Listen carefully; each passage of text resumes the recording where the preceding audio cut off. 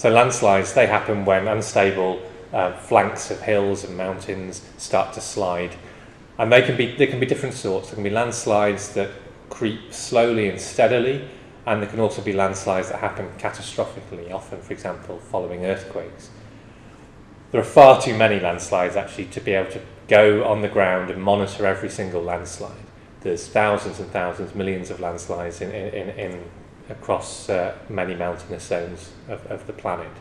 So satellite radar offers a really fantastic way of giving us an overview of which landslides are moving, how fast they're moving, and which ones are changing their behaviour, for example.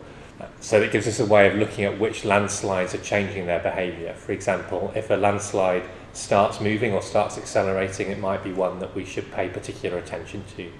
And just like for volcanoes, it gives us a way of targeting particular just like for volcanoes, it gives us a way of targeting which areas on the ground to put instruments in to get further information.